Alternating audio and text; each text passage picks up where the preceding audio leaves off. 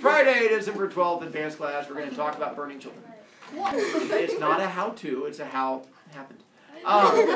So we have Pony Boy and Johnny hanging out at the church because of the whole, stabbing and killing a kid.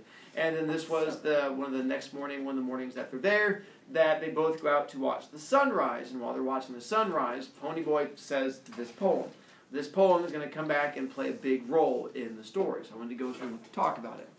And the poem is the one that he recites. Let me see, I'm going to find the page real quick for those of you who can follow along on the home version. Let's see, flames, no, back, burning, chapter 5, there it is, page 77. And so, what it says there is, I'm going to read from there in the middle, halfway down, 77 says, golly, Johnny's voice beside me made me jump. That sure was pretty. Talking about the sunrise in the morning. Yeah, I sighed, wishing I had some paint to do a picture with while the sight was still fresh in my mind. The mist was what was pretty, all gold and silver. I said, trying to blow a smoke ring. Too bad it can't stay like that all the time. Nothing gold can stay. I was remembering a poem I'd read once. What? Nature's first green is gold, her hardest hue to hold. Her early leaf's a flower, but only so an hour. Then leaf subsides to leaf, so Eden sank to grief. So dawn goes down today, nothing gold can stay. Johnny was staring at me. Where'd you learn that? That's what I meant. Robert Frost wrote it. He meant more to it than I'm getting, though. I was trying to find the meaning the poet had in mind, but it eluded me. I always remembered it because I never quite got what he meant by it. Well, now we're going to figure out what he means by it. So with the poem, to break down the little bits that go into it, where it says nature's first green is gold, this is a big old fat metaphor. Specifically, the gold is going to be a metaphor for something that we're going to get to. Where it says, her early leaf's a flower, but only so an hour, then leaf subsides to leaf, so Eden sank to grief. That allusion with Eden, do you know what that is an allusion to? Meaning, what is it, that literary reference to? Shove. Is it to a sunset? Close, but not quite. The actual Eden part. Yes, dear? The Garden of Eden. And what's with the Garden of Eden? Well, it's in the Bible, and it's this really, really beautiful place where Adam and Eve are. Uh-huh. And the snake. Uh-huh, and then what happens to it? Apple, and they, and so, Eve is eluded by the snake, and the snake tells her to eat the apple off the tree of knowledge, and she's not supposed to. So she tells Adam to eat it, and Adam eats it, and then they get banned from the Garden of Eden. Yeah, so it's the idea that it was this place of extreme happiness created by the big guy, dude, fish, whatever you believe in. And so he had this happy place, and then all of a sudden people were there, and then the happy place gets ruined. So the idea of happy place getting ruined. So as it goes through there, nature's first green is gold, meaning that at the beginning of the year, spring comes up and everything is happy. At the beginning of everything is out there. Does spring last forever? Nope. Does greenery last forever? No. Eventually it disappears. You have winter time, as we have now, and everything is dead all around you. That's why it's hard for her to hold on. It's easier to have death and have everything die off than it is to keep everything living. That's why it's hard to find a planet that we can live on, because it's hard to get things to grow. Her early leaves a flower, but only so an hour. So you have these pretty little things popping up, and they don't last very long. Then leaf subsides to leaf, then it goes away. So Eden sank to grief. So dawn goes down today, nothing gold can stay. The idea that when you wake up, the dawn is the very beginning of the day, but it's not going to be there forever. Before I go farther into it, do you guys have any guesses on what the poem's trying to tell us? Clark? Well, if it's saying it only lasts for a while, and it's like happiness stuff, then when you're young, you're all happy, and you're joyful, and you don't really care much about anything. But then when you get older, you realize you have more responsibilities, so the happiness kind of sinks away. You are correct. Gold is the metaphor for happy. And the idea, basically the poem says, life sucks.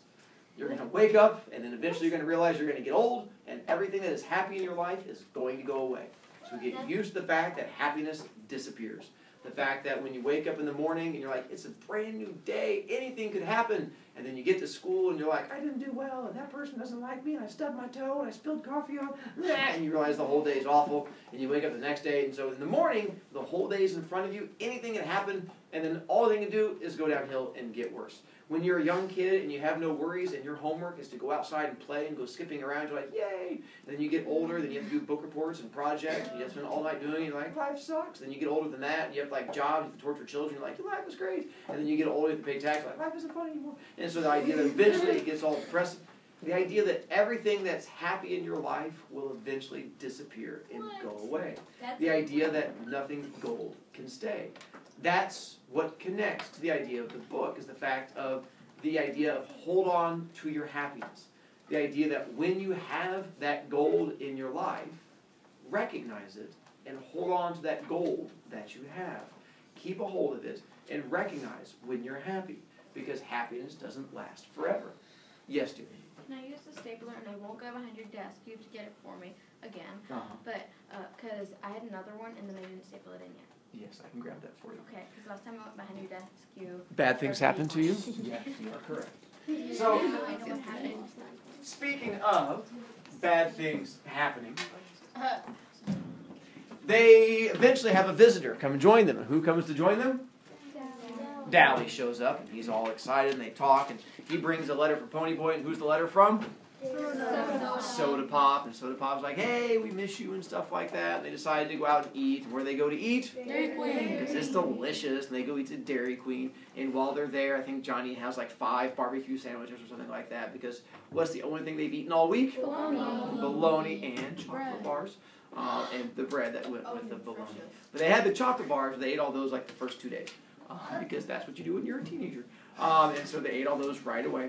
And then while they're there, Johnny comes to a major decision. And what decision does Johnny come to? Turn himself in. And why is he going to turn himself in? Because he doesn't like it that he's putting Ponyboy in danger. Yeah, he says, I feel bad the fact that I'm putting Ponyboy in danger. Plus, he says, hey, it was self-defense. And it turns out they have a spy that's going to help them. Because who's going to help them? Cherry. And she's like, I'm here to help you out. And that's when Dahlia's like talking about Cherry. And she's like, she's kind of a good-looking chick, huh? And Ponyboy's like, you have no idea. They have a little conversation back and forth. Then, let's see, where was I? They have a little conversation that goes back and forth where Johnny was talking to Dally, and when they're leaving it, and back up. What is Dally's thoughts about Johnny turning himself in? He doesn't like it. Why? Because he doesn't want him to go to jail because Yeah. it will change him. He says, when you go to jail, it makes you hardened and grumpy and mean. He's like, you don't want to be hardened and grumpy and mean. And that's when Johnny says, well, do you want me to be on the run forever? Not asking it sarcastically. He's honest. He's like, would it be better for me to be on the run? And before Dally can answer, they get back to the church, and there's a surprise. And what's the surprise at the church? Fire. Fire! The roof is on. And so the roof is on fire when they get back to the whole place. And of course, Ponyboy and Johnny, being the good decision-making people they are, what do they decide to do? They see a fire burning building. They decide to go running into it, not just for funsies, but why do they go running into it? To save the kitties. Which, by the way, one of my favorite parts of the book is they run into the teacher. And on the little hill, Jerry, whatever the teacher's name is, and the teacher's just sitting there watching this whole place burn down. And the other teacher comes running up and says, hey, we're missing kids. So what does Jerry say? He's probably just running around. Yeah, he's just like, oh, let's find the part real quick. Hang on. Jerry's so awesome. Oh, yeah. Come on, Jerry, where is your caring about children? No, almost it was. Page 91. There's the top right-hand side, they come running up. It's the bottom of page 90. Well, we don't know for sure. What's going on? Well, we don't know for sure. The man stuff, the good nature. Smiling, big burning building. He's just laughing and having a good time. We were having a school picnic up here, and the first thing we knew, the place is burning up. Thank goodness this is a wet season, and the old thing's worthless anyway. Then, to the kids, he shouted, stand back, children. The firemen will be coming soon. I bet we started it, I said to Johnny. We must have dropped a lighted cigarette or something. About that time, a lady came running up. Jerry, some of the kids are missing. They're probably around here somewhere. You can't tell with all this excitement where they might be. No, she shook her head. They've been missing for at least a half hour. I thought they were climbing the hill. So there's missing kids, and the teacher's like, nah, they're fine. Let's not worry about that large burning building in front of us and missing children. I read this as a teacher, and I'm like, that's awesome. And then, of course, that's when Ponyboy and Johnny are like, wait a minute, I think there's kid kebabs in there. And they freak out about the whole thing, and then they go running in to apparently save children. Whatever. And they go in there to try and do their thing, and, when Ponyboy goes to save the kids, my next favorite part, what do the kids do when he tries to save them? Bite them. Yeah. Like little piranhas, he reaches out to grab it, like, and it bites onto his hand. He's like, he's like, that's how I imagined it. He's shaking his hand, the kid's like flopping back and forth, and then throws the kid out the window. Once again, I was like, best scene ever. And then, of course, you have the part where they try to get out, but before Johnny can get out, what happens? The roof collapses. The roof collapses. And then it collapses, falls on him. And you have the fact that Dally slugs, punches Ponyboy. And why does Dally slug punch Ponyboy? Go back in there because his back was on fire. If you remember when he comes out, he's like, oh, I wish I could take off this jacket. It's a little warm. Why is the jacket warm? He's on fire. And so when he came out, apparently it was in the process of saving his life. So what do we call that? Saving life. Irony. Oh. Because he's like, I wish I could take this thing off. It's killing me. He's like, no, it's saving you. And so that's where you have that same idea where he was trying to get out and it didn't work. And of course they get sent to the hospital. You have Dally and Ponyboy and Johnny all go there. And then it gets a bit more depressing. Because what do we find out happened to Johnny? He's almost dead. Almost dead, but not all the way dead. And so you have apparently the ceiling fell down and broke his back, and he got burnt. It's bad news and good news. The bad news is, hey, you're burnt over most of your body. The good news is you're paralyzed and can't feel your body. So, yay! And so you have little things like that to try and help him. What? Kayla? I'm confused about how Dally got hurt because wasn't he standing outside the church though? He was, but then he goes inside to pull Johnny out. Oh, smart. Because he comes running up, because he yelled at them the first time. Oh yeah, and why doesn't the teacher go into the building after them? He's laughing at him. He's too fat. He was too fat. That's when Johnny was like, he's too fat. Wait, you talking about Jerry or the Jerry. one Yeah, Jerry came. But Jerry just didn't care. He's fat, so why would he care? Well, he tried. He waddled down there. But then Dally was the one that he put out the fire on Ponyboy, and then apparently Dally jumped in and. Which I'm sure probably isn't real good on the whole broken back thing when you have some thug grabbing you and like throwing you out the window, but he didn't die, so yay!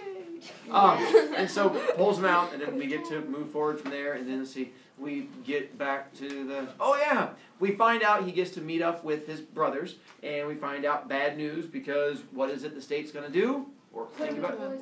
Wait a minute, and why is the state going to put him in a boys' home? Because they don't think he's fit to be with his brother. And why they think he's not fit? Because he ran away. Yeah, something about being wanted for murder. Weird. And so apparently that was a little thing where you do the stabby, running, and they're like, oh, wanted for murder, probably not being a good parent. And so that's when Derry's like, I tried to raise him right, I don't know. And they have little issues, then we have that issue coming up, he's going to have to go to court to find out if he's going to get to stay with Derry and all that fun stuff. I did not follow this book. That's what I'm trying to help you by going through and giving you a little rundown as we go through. And so you have the little thing about he might have to go to the boys' home. And then, let's see, we jump from that one to the hospital with, Johnny's mom shows up. And we have the scene with Johnny's mom. Oh, let's back up a little bit.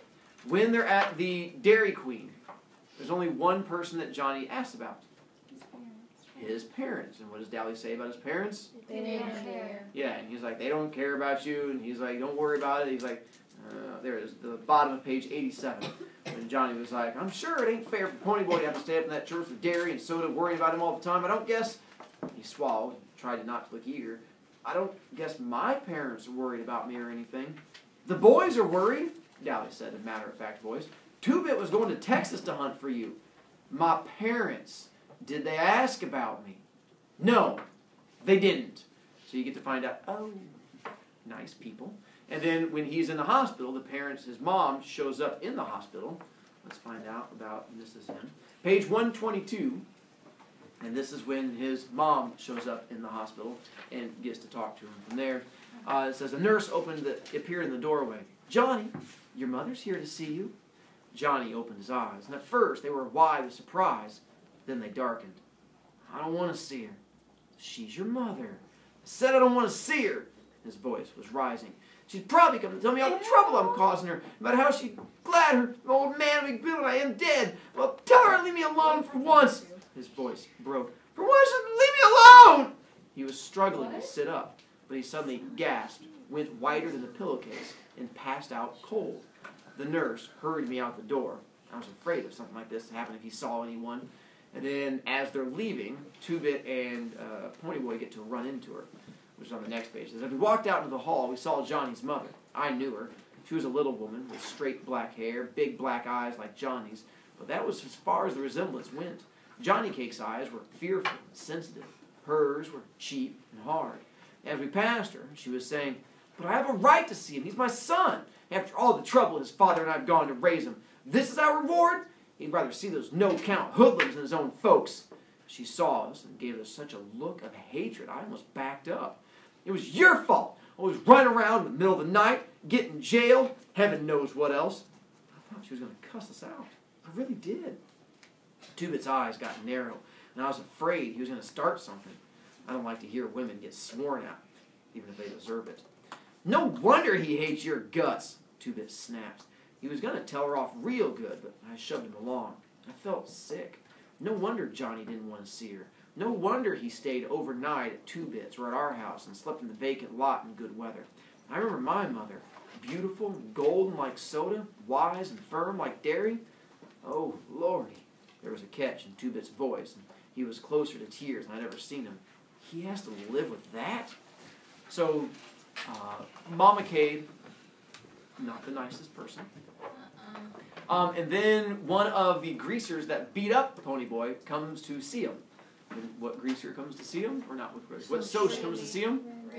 Randy. And that's when Randy has a little moment where he pulls Ponyboy to the side and they have a little conversation and talk where Randy is shocked to find out that Ponyboy did what he did. Why is Randy shocked?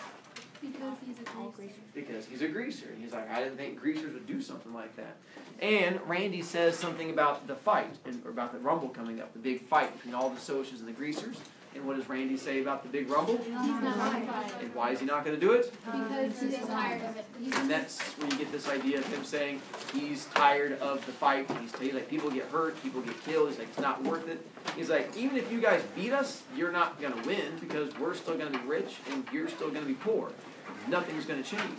So Randy comes up with the fact that he's not going to get into the fight. If you didn't get that far, it's fine. I didn't give away too much. I tried to help clarify it, so when you get to those parts, it'll make things a little bit easier on you. 9 and 10, we have the rumble coming up. So in 9, we're going to have the rumble, and in 10, we're going to have the fallout from the rumble. There is big stuff that's going to happen in 9 and 10. Do not speak of what happens in 9 and 10 when you get there, because you're going to want to. We will be talking about 9 and 10. I'm telling you now that if you've not read 9 and 10 on Tuesday, I will be giving away big things that happen. There is no way for me not to give them away, because we have to talk about what happens in 9 and 10. So I'm just giving you that heads up now. 5 through 8 is a bit more of the exposition, if you will. It's sort of that little backgroundy stuff. But then 9, 10, 11, and 12 is pretty much nothing but action through the end. You know that? That's it. See you later.